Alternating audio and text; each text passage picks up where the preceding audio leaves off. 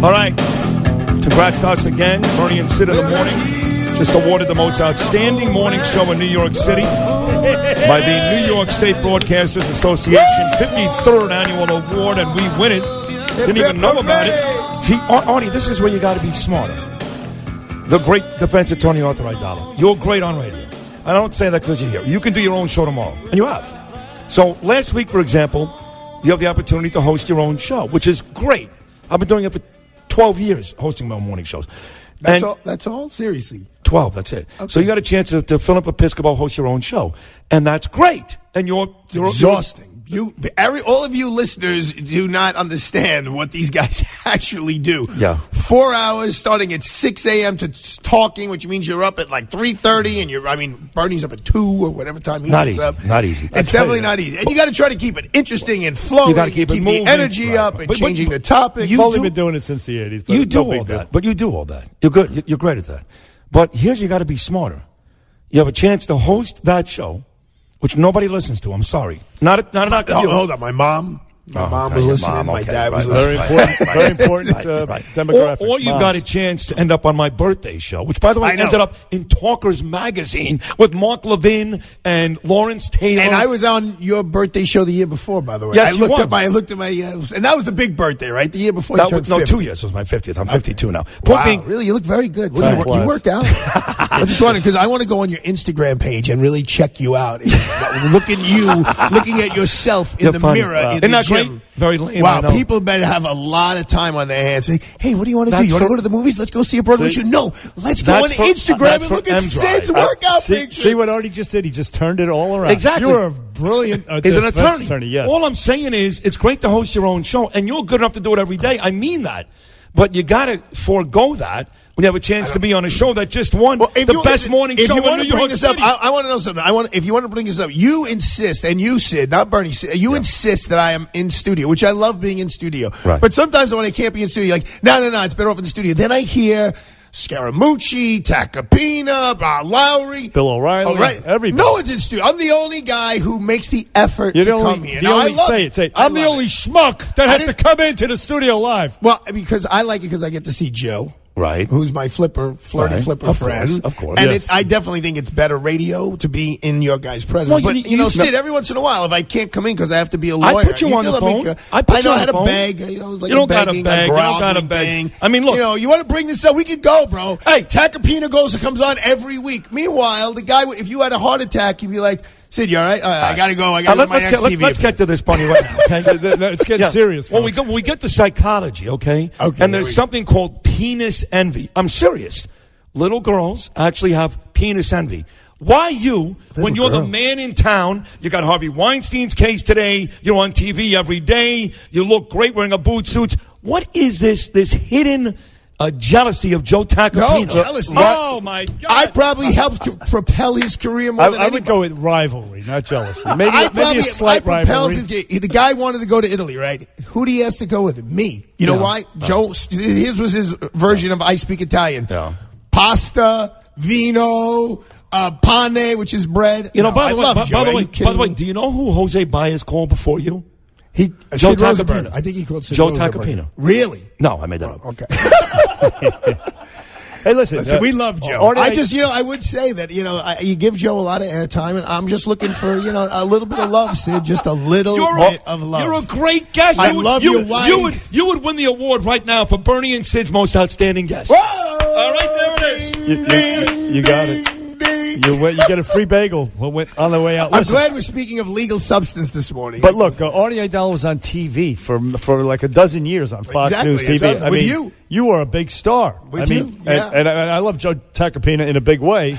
But there's no reason to be envious of Joe Tacopina. You guys are equal. His daughter Olivia is my goddaughter. I love his wife Tish, and the bagels are here. Woo! Yeah. So have a bagel before you go to court, because you do have this very big Harvey Weinstein. Now, what do you got, a hearing today? A little pre-trial hearing. You have to decide what jurors can hear, what they can't hear. And truth be told, my wife is actually doing the argument. Marianne is arguing a big portion of the case. Well, that's how you got the gig. Baez wanted a woman, so he threw you on as a favor. I think Baez, I think Jose Baez and Ron Sullivan just wanted someone who's been in that courthouse. And I'm not, Jose's from Florida, and Ron Sullivan's a Harvard law professor. you got to at least know where the bathrooms are, who the court officers are, who the stenographer is, those kinds of things. That's why he brought us in. Well, but look, on a serious note, I mean, Harvey, swift justice, whatever happened, this has been going on for like 3 damn years or something like that. No, it actually hasn't. The more money you have, the more you can postpone things? No. Actually, it's funny you're going to say that. One of the arguments is the trial date is, statistically speaking, of New York trials, is about right now 6 months ahead of the average trial date. Average trial date from arrest to trial is 1.5 years. Really? And the court wants us to go to trial in about 13 months. So we'll see what happens. Oh, so you're being treated unfairly, maybe you're saying. Well, I mean, I'm not going to go as far as saying unfairly. All I'm saying, he's not getting any special treatment. But Cy Vance, he put it off for a long time. Cy Vance took money from Harvey Weinstein. I think what the allegations were, he took it from his lawyer. But that's that happens all the time, and that's not going to change. $2,000 campaign contribution is not going to let anyone flush their career down the. You know what I'm surprised about, Artie, is that in a lot of these high-profile cases, my mom gets annoyed when you call me Artie. She prefers it when you call me Arthur. Okay, Artie. So listen. Sorry, Mom. Listen, Aidala. I tried. No, I love your mom. Actually, you know what's great? You call my little 2-year-old son Artie in front of Marion. That'll be a woo. She gets crazy. Yeah, nuts. I don't know why. My grandfather was Artie Aidala. He was the famous boxing judge. And, listen, my mother for years got mad when people called me Sid. She's like, his name is Sidney. Right. Well, so I get it. I get it. Your mom is right. So, Arthur, listen. A lot of these high-profile cases, we get to know the attorneys, whether it's you and Jose Baez in the Weinstein case, Tacopina, Vandersloot, Cochran, OJ, we get to know them. Maybe the biggest story in this city in the last year was the Vetrano case, and he's going to prison forever, Chanel Lewis, and I can't tell you one attorney that worked on that case. I'll tell you why. It was legal. Right. It was the Legal Aid Society that represented for him. Correct. Right. And they did a great job. But what about the prosecution? I knew the prosecutor's name, but I don't. But not Well, because first of all, let's be honest. There was no celebrities involved. And it's also as much media coverage as it got. The way it works in New York, so people know, if the case is in Manhattan, it's huge. If it's in the federal courts, it's huge. Right. Brooklyn, now you're at levels, you step down. Okay. And then when you get to Queens, Staten Island, the Bronx, it's like, if there's some 20-year-old kid reporter who's trying to make his name in the news, they'll send them there for like the summations. I mean, I've handled big cases in Queens, and you don't get the kind of coverage you get when you're in Manhattan, Brooklyn, or in the federal courts. That's number one. I'm glad you brought that case up. There's just something in that case that's not sitting right for me. Really? The first trial, I think it was a 2-3 week trial. The jury goes out. They send back the first note that they are hung and they can't decide. And the judge lets them go home. He calls a mistrial. That is not typical. Normally, that happens 2 or 3 times. The judge gives them what's called an Allen charge and says, listen, everyone here has worked very hard. You guys have to go back in there, keep an open mind, start deliberations from the beginning, and really try your best to reach a verdict. That's after usually 2 or 3 or 4 days of deliberation, or 2 or 3 or 4 of those notes. In that first trial, he did it on the first time they came out and they said, we're hopelessly deadlocked. Something doesn't smell right there. And then on the second... What are you thinking then? What is your...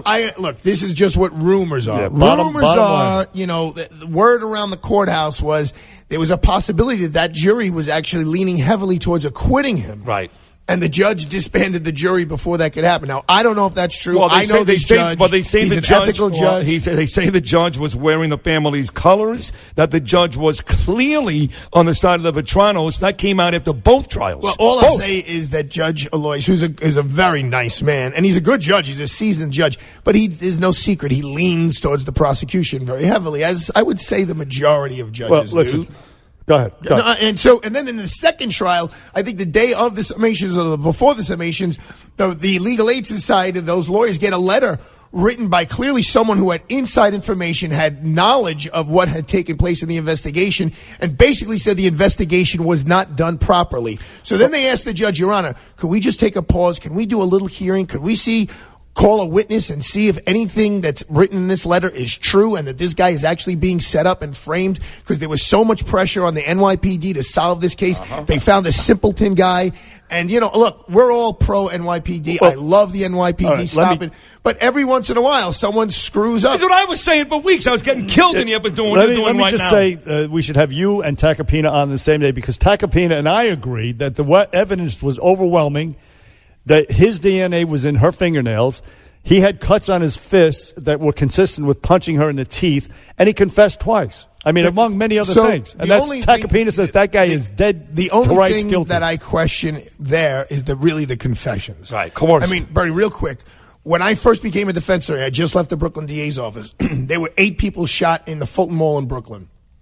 It was all over the newspapers. The mom retains me. I go to the court. I go to the precinct, and the detectives think I still work for the DA's office. They're like, "Hey, Artie, how you doing?" "No, you can't talk to me. Lawyered up." I'm like, "Yeah, I'm the lawyer." Like, "Oh, that's right. We forgot." So I go in. The kid is absolutely crying. He's hysterical. He's like, "I didn't do this. I didn't do this." I go, "They told me you confessed." He goes, "Yeah, I confessed after the detective put the gun into my ribs and told me if I say this, this, and this, that they'll make a deal with the DA's office." Long story short, in 1 week, I found a video of him at Blockbuster Video in Queens 20 minutes before he's supposed to be shooting up the Fulton Mall. So unless he had a police escort from Queens to Brooklyn, the case was dismissed, and they found the guy who actually did it, who wound up pleading guilty and going to jail. Well, you combine two confessions with the DNA you guys evidence. are great radio hosts, and they were great. 99.9% NYPD guys are great. Sometimes there's a bad egg in the mix. Yep. That you want to talk about Harvey Weinstein? The lead detective here got thrown off the case because of improprieties that the prosecutor found out that he did, and they threw him off the case. So all I'm saying is, you never say never. That case, the Vetrano case, will be looked at very heavily by the appellate division. There's no evidence of any of that, by the way. What you just said, it's all speculation. And right. The evidence was overwhelming. So the appellate division will look at it. Tacopina and Aidala should debate this. It's like a Brooklyn. I made that argument on this show for weeks and weeks. Everything from DNA to coerced confessions, you could explain all of it away. You can. Let's get them on together. Tacopina and Aidala. As long as there's going to be some Italian food. You got it. Preferably Sicilian food, like rice balls. How about a nice... Congratulations, all kidding aside. You guys won this big award. How about an Irish sausage over here? Whatever you want, Bernie. That's a big award you guys won. I mean, that's no joke. Thank you. And it's a real award. Like, people should... Like, nowadays, just so you know, lawyers, we get in the mail once a week... Pay us $300 and you'll be one of the 100 best lawyers in America, and you can hang it up on your wall. It's insane. It's crazy. It's criminal, really.